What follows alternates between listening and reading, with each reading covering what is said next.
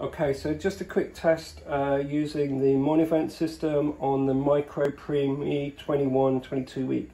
So I'm going in at 500 grams. I'm attaching the Monivent Neo sensor, and I'm just going to ventilate the baby just so you can see the numbers starting to appear up on the screen.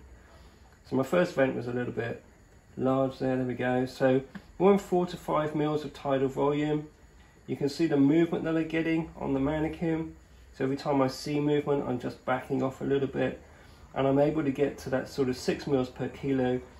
Reasonable amount of leakage going on, and reasonable pressure. So I'm hoping you can see the numbers up on the screen. So we've got a PIP of around about 26, a tidal volume, expiratory volume of around 4 or 5 mils, and in this case no leakage.